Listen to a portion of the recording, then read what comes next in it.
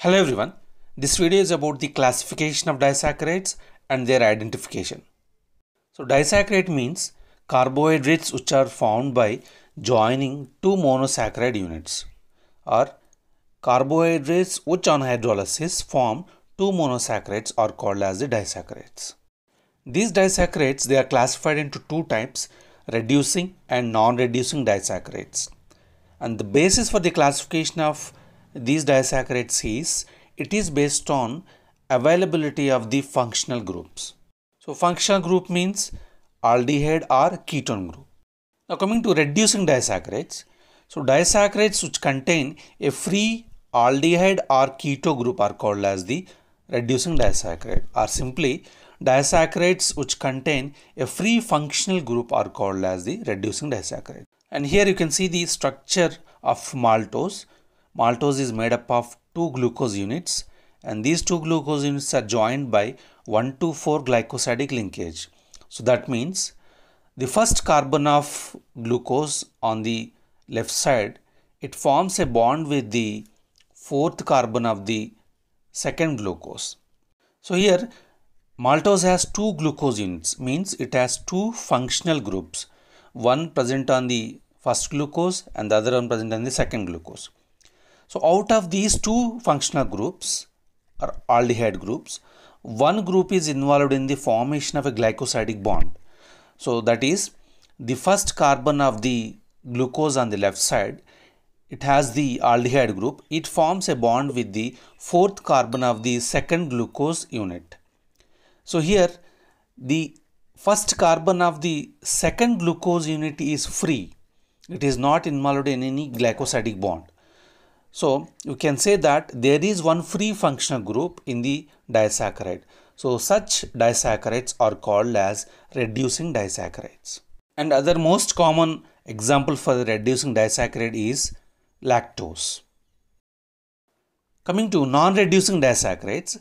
So disaccharides which do not contain any free functional group, means they do not have any free aldehyde or keto group. So such disaccharides are called as non-reducing. So here example is sucrose. You can see the structure of sucrose here, and its composition is, it has glucose and fructose. So when you see the left side monosaccharide, it is glucose, and the right side monosaccharide is fructose, and these two are joined to form the sucrose. So whenever these are joined, the bond is formed between first carbon of glucose and the second carbon of the fructose. So here the first carbon of glucose has the functional group aldehyde, and coming to the fructose has functional group on its second carbon.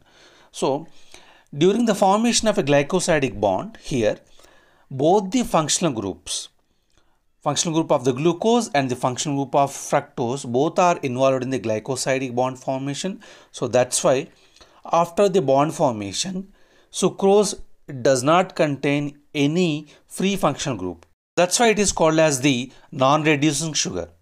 So any such sugar which has no free functional group in it is called as the non-reducing sugar. Now coming to a simple test used to find out whether the given sample is a reducing or non-reducing sugar. So one of the most common tests used is called as the Benedict test. So it involves a simple procedure where you have to take 5 ml of the Benedict reagent and add 8 drops of the given sample. After that you have to boil the contents for 2 minutes. So when you boil the contents, after 2 minutes, based on the developed color, we can say whether the given sample is a reducing sugar or non-reducing sugar. After 2 minutes, if brick red precipitate is seen, it indicates the presence of reducing sugar. Not only brick red color, other colors like green, yellow, orange are also seen when you perform this Benedict test. So these different colors appearance depends upon the concentration of the sugar in the given sample. So as it indicates approximate amount of sugar in the given sample, this is known as the semi-quantitative test.